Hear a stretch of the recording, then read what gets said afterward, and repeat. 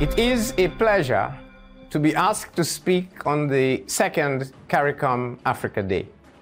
This project, CARICOM-Africa Musings, is a wonderful initiative that will improve upon the narrative of the Middle Passage as a journey that separated us to one that reunites us.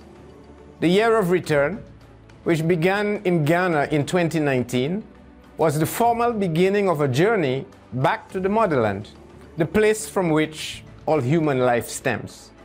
We in the diaspora have recognized that throughout history, the progress of humankind has depended on how well we use the accumulated knowledge of the time to transform and advance our lives.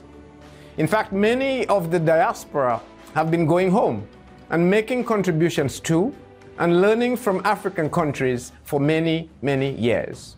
So today, as we celebrate CARICOM-Africa Day, I'd like to share 3 things from the continent that I believe we can benefit from. First, the spirit of Ubuntu.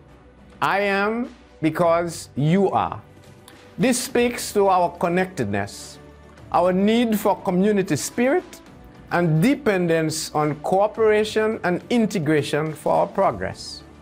Second, the spirit of Sankofa. Do not lose the benefits of looking back as you jump forward.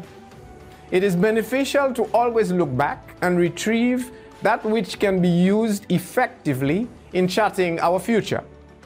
Third, in the spirit of Sankofa, there are a couple of Africa experiences in the financial and economic space that we can learn from. One is the African Continental Free Trade Area, which was established to fast-track economic activity on the continent and position it to take a more prominent place in the global financial structure. It was accompanied by a strong drive for financial inclusion, including mobile technology and e-wallets to digitize economic activity in far-flung communities. With widened broadband access, citizens can trade across territories, and the unbanked can step into the digital financial world. The other is the Pan-African Payment and Settlement System, a single monetary market infrastructure that allows financial exchanges securely across the continent's borders.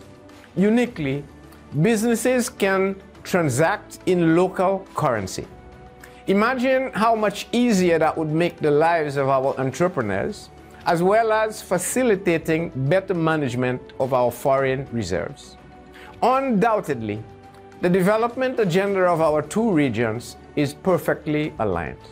We must therefore harness those synergies and integrate them for the benefit of our peoples.